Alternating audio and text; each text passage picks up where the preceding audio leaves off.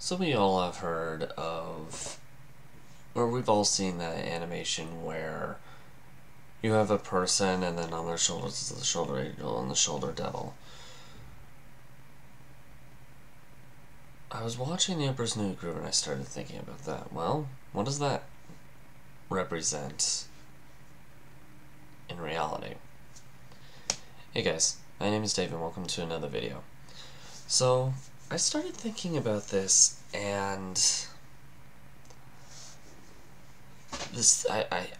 one particular statement came to mind as or one idea. And the idea was the existing dualism in the mind, or an existing battle in the mind. Your choice of words. These are slightly different statements, but they kind of refer to the same thing. Contemplation, in other words, I suppose you could say. And that is one thing that I've always kind of struggled with, I guess you could say. Contemplating or fighting against my own thoughts, deciding on certain things. It's usually the reason why I'm not a decision maker. Usually. But, I don't know. That kind of thing might change over time. Who knows? I sure don't. I don't know nothing.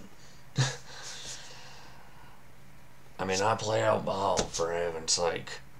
Probably one of the stupidest characters ever to exist. But even so, this particular idea kind of strikes me as interesting just because the childish way of it being interpreted as shoulder angel and shoulder devil basically having an argument with the individual. It's the individual having an argument with himself, if you were being more realistic. Either that or is somebody who has like schizophrenia or something like that. I don't know. It's something I've always really kind of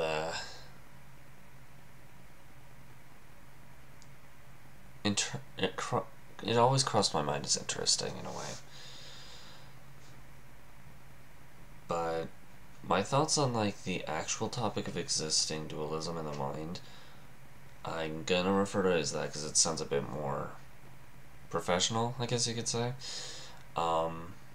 It's just that we all have it. We all have our mental inner arguments with ourselves. How we interpret, though, and how we come out of it really depends on the person, though, and that's what strikes me as really conservative when it comes to informed consent, at least. But I don't know.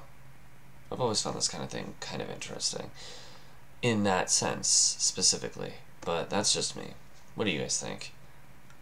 I wasn't going to talk about this very much because I do have some stuff I need to do on the side, but thank you guys for tuning into this video. If you liked it, if you liked what I had to say, or you like the videos, the ideas of these kind of videos in general, make sure to push that like button, and so far you can't see it anymore. And if you really liked it, and if you have not yet, please consider subscribing to the channel because I do a live video, whether like this, a skit, or which don't happen frequently, but they will every now and then, or videos that are more about me, or any outdoor stuff, live stuff in general, I guess. Definitely check out the channel and consider subscribing if you have not yet.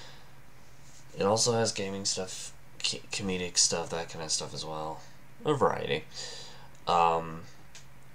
Speaking of, if you do want to check out any other stuff that I have done where I'm sitting in my chair rambling like this, because that's most of the live stuff, click the links on the side of my head. And once again, if you do want to check out the channel if you have not yet, just click the link in the description below or the icon that's on the screen. In the description below, if you already are subbed and you want to support the channel more, there's another link down there as well to my Patreon, who I was told I should put up anyway, even though I don't expect anything to come out of it. Anyway, once again, thanks for watching this video, guys, and I hope to see you in another one. Bye for now.